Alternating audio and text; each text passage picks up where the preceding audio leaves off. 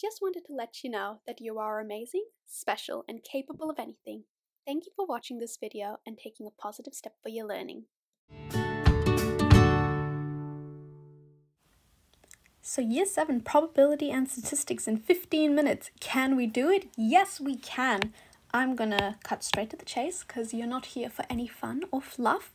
You just want to know, what do you need to know for that statistics and probability test in Year 7? The first thing is that statistics is about measuring and comparing and presenting data. And there's two different types of data you can collect. There is numerical and there is categorical. Numerical data is all to do with numbers, counting numbers, measuring numbers. Maybe you're doing centimeters, maybe you're doing distances, maybe you're doing times, all to do with numbers. Whilst categorical data is all about picking a category. Is your favorite color blue or yellow or green? What kind of pets do you have at home? All about categories. Let's focus on categorical data first. So these could be questions like, what will the weather be like tomorrow? Or what's your favorite color? There are two main ways that we represent categorical data. Sorry, three main ways. The first is a dot plot. In a dot plot, you have your categories down at the bottom. So say, for example, you've got favorite colors, blue, yellow, pink, red. And you put frequencies, which is how many people picked it. And you represent that through dots. So 4 people picked blue here, 2 people picked yellow, 1 person picked pink, and 6 people picked red. Another way of showing your categorical data is through a column graph, which is exactly the same as a dot plot. Actually, I'll erase this axis out. Except instead of dots, you are going to put columns. So this represents 4, this represents 2, 1, 6. But how are you meant to know that? Make sure you have labeled your axes here with the frequency. And column graphs, make sure your columns aren't touching.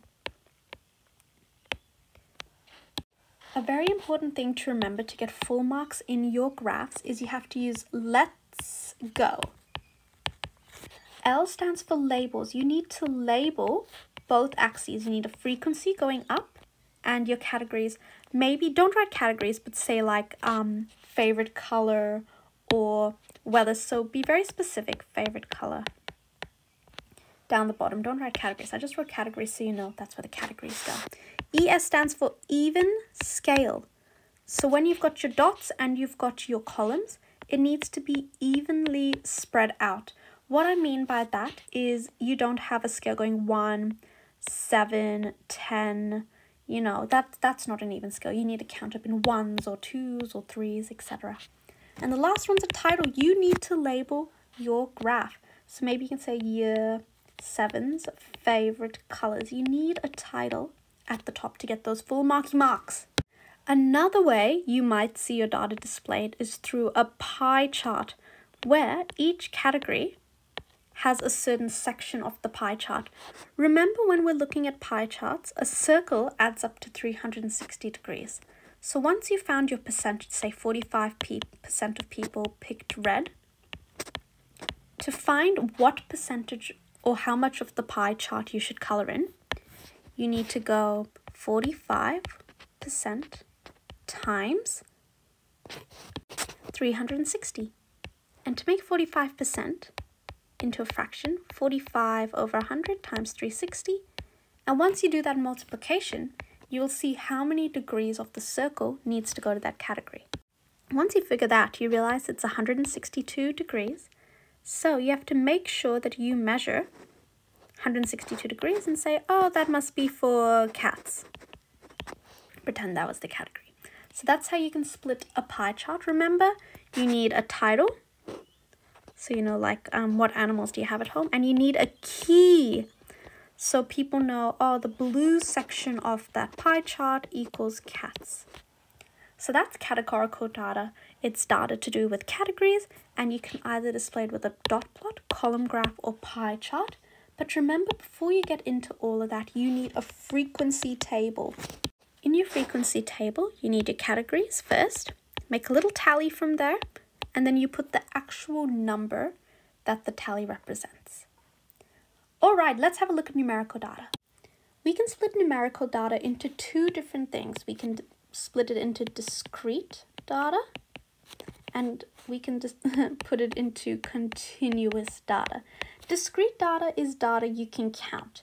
Think of, number of Smarties in a packet or number of cars you see on the freeway. You have to count those. 1, 2, 3, 4, 5. Whilst continuous is something you measure, and you often get decimal amounts. So if you're talking about heights of people in your class, the distances you travel to get to school, you can get like 23.5 kilometers or something like that, or 21.7 kilometers. But for example, could you get 23.2 cars? No. So that's how you can tell the difference between discrete or continuous data. There are two ways that we can display numerical data. The first is with a line graph. Line graphs normally include two continuous sets of numerical data. So, for example, I have made a line graph of my morning walk, and this is how it would look. At 7 a.m. I was at 5 kilometers away from home. Then 8 a.m. I was 10 kilometers. Then 9 a.m. I was 15. So you can plot the points like that and draw a line to connect it. So if it said, how many kilometers did you travel from 7 to 8, you can see the distance between these two is 5 kilometers. And how many kilometers I travel altogether, that would be 15 kilometers. See how I have labeled my graph with kilometers walked and time. I've got a title, so don't forget let's go comes in handy here as well. The second type of graph that we looked at with numerical data is called a stem and leaf plot. Remember, a stem and leaf plot contains numbers in the stem. Here's the stem. The first half of the number is in the stem, and the second half is in the leaves, in order. So this is how those pieces of data here would look in a stem and leaf plot. You need a title, so maybe this was the ages of people outside the supermarket. Let me write that in. Voila, it is written in.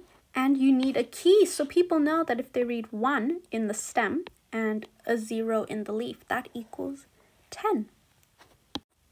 So when we are looking at numerical data, there are some special things that we look out for when analyzing it. That can include our mean, median, mode, and range. So the mean and median are ways of measuring the middle of your data, the center of your data.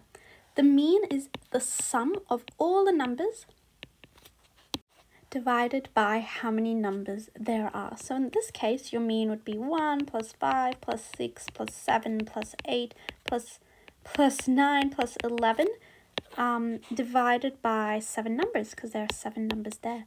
Your median is the middle number when everything is in order. So you put your numbers in order and you go big number, little number, big number, little number, big number, little number, middle. So it's 7. Now, if you have a case where there's 2 numbers in the middle, you find the mean of them. So you add them up and divide by 2. The mode is the one that appears the most. Okay, this one doesn't have a mode, the starter, but imagine if I chucked another 11 here. Your mode is 11 because there's 2 11s. And the range is the biggest minus the smallest number. So you've got 11 minus 1, your range is 10. And then we come to probability. The probability is a likelihood of an event occurring. We measure probability from 0 to 1, with 1 meaning 100% certain that's going to happen, and 0 meaning nope, not going to happen at all. We complete in maths probability experiments. So maybe throwing a dice is considered an experiment. Picking a marble out of a bag is an experiment. In these experiments, there are numerous outcomes. So if you were throwing a dice, that's the experiment, the outcomes can be 1, 2, 3, 4, 5, 6. This is also what we call our sample space. So writing down all of the possible outcomes for a probability experiment. And the event The main event is the thing that we want to see. So maybe we want to see a 6 being thrown. So if you wanted to calculate the probability of something occurring, say we wanted the probability of 6, we look at the outcome we want, how often that appears, and how often it appears over all the outcomes available. And the outcome we want is 6, so that appears once. And there are 6 outcomes altogether. So the probability of getting a 6 is 1/6. I've also got a little video at the end to show you the difference between theoretical and experimental probability. And hopefully that'll take us to our 15 minutes. So I know that was very fast, but hopefully if you're on a rush, this will give you a good overview of what you learned in your statistics and probability unit in year 7. And if you need anything in a bit more detail, go have a look at my statistics and probability playlist and find out more about the areas you're not so sure about. What is the probability of a bones day? For those who don't know, a bones day is a day where Noodle the 13-year-old pug stands up. This means that the day is amazing and that you can get up and achieve your dreams.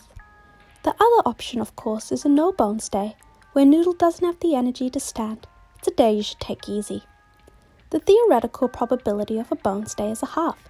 We will either have a bones day or a non-bones day. However, we can conduct an experiment to see if this will happen in real life. And after 8 days of tracking Noodle's progress, maths teacher I am, the experimental probability of a bones day is actually 3/8. Hopefully this will help you understand the difference between theoretical and experimental probability. And don't forget, every day is amazing, bones or not. Let me know if you have questions and follow for more.